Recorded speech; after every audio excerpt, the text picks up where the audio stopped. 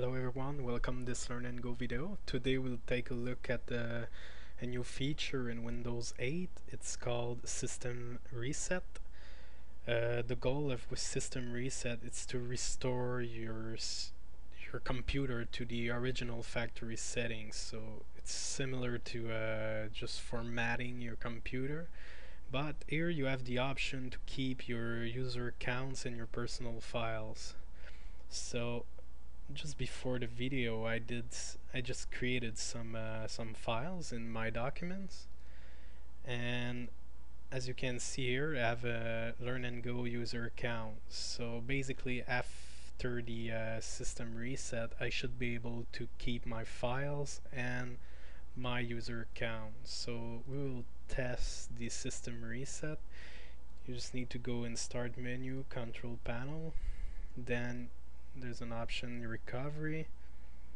Up there it's System Restore, the old feature, and here it is, the new feature, System Reset. So restore the default Windows setting. So we'll click on it, say yes. So it's gonna prepare the System Reset, and also this should remove all programs we have on the computer. So just for this video I installed WinRAR and as you can see here, VMware add-on I had to use on my virtual machine. So basically WinRAR should be gone and VMware too. So we're gonna click on yes, keep user accounts and personal files, and now the system reset will start. So the computer should restart, and we will see after the reboot the next window. So my computer restarted, and as you can see I have a new window. It's just in it's a progress of the system reset. So I will skip to the end.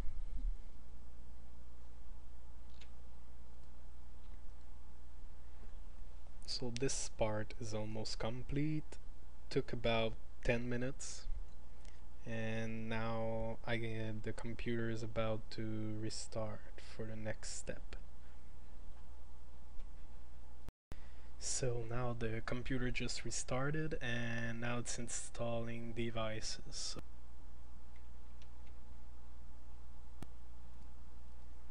So the computer just restarted. We have the boot up screen, the Windows 8 boot up screen with the beta fish.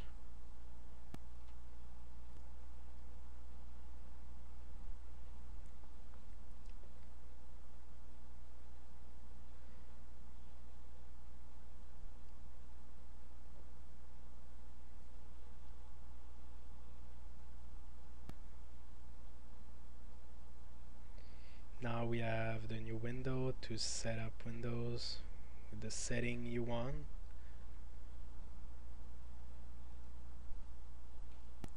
Now you need to give a name to your computer.